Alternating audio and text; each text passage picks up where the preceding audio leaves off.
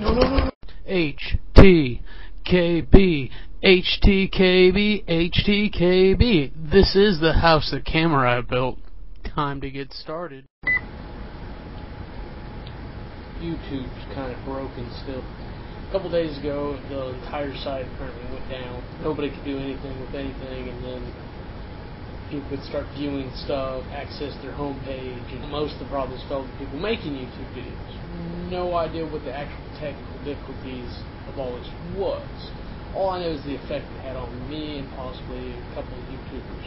Going through my subscriptions is horrible. I'm subscribed to a lot of people, and there's a couple that just throw garbage up there. Machinima.com in particular, and I like to sift through it and X out the ones I don't want to watch. Or now you can go to your subscriptions and they actually go away after you view them from that page, but not if you view them through the autoplay. I don't know why that's hard to do, to mark a video viewed or not, if it's in your subscriptions. As a computer science major, there should be a way to do that. There should be a way to make a little X off your homepage in your subscription box, actually clear the thumbnails, like it did a week ago. I don't understand.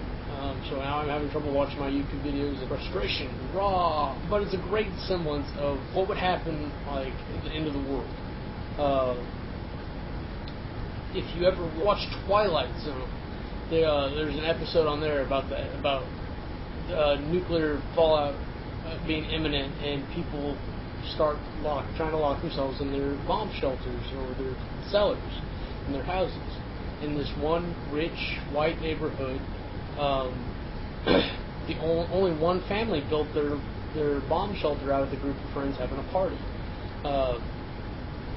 And so now everybody wants that bomb shelter, but it's only going to let like 3 to 4 people survive. So they're all trying to break through this like heavy wooden door or whatever to get in the bomb shelter, because the family who built it doesn't want to share that. Everyone else should have built their own. And so now all of his friends, the father's friends, are now trying to kill him to take over and live through there, and beat down this door and threaten him and his family and all this craziness. And it's a great example of what will really happen when our comfortable civil lifestyle goes away. Capitalism rises up and takes over. There's no us, it's me at that point. It's almost just a fact of life. I like to think that we're better people than that. I like to think I'm a better person than that. There are situations where I would like to think it's guaranteed, but maybe that's not always the case. And survival instinct kicks in when it's needed. A lot of people don't think about it until it's almost too late. YouTube crashing is almost like that. All the YouTubers and all the audience members don't know what to do. Because they don't have the tools to fix it. If the world went under and we went back to the Dark Ages, we wouldn't have technology. We wouldn't have assembly lines. We wouldn't have cars. That sort of thing. How many people would actually survive that happening? Not a whole crazy lot. Because immediately all of this academia and all this science work and all the technology work, very little of it is going to apply to helping to survive. Your agriculturalists, more than likely your groups of thugs too are going to, because there's not going to be rules anymore. There were barely rules back then in the Dark Ages, so then we're through fear, because all the thugs were on the side of the king or queen. And going back to like colonial America, especially America, we were a republic. Everybody managed themselves, and if you didn't like it, you stayed out of their business. Which is why the South is like it is, because they hang on to that instead of moving forward into a more centralized society, which is what we've become, whether or not anyone really likes it. The states themselves have created this dependency on the federal government for whatever reason. I agree with centralization. how we're doing it's kind of weak.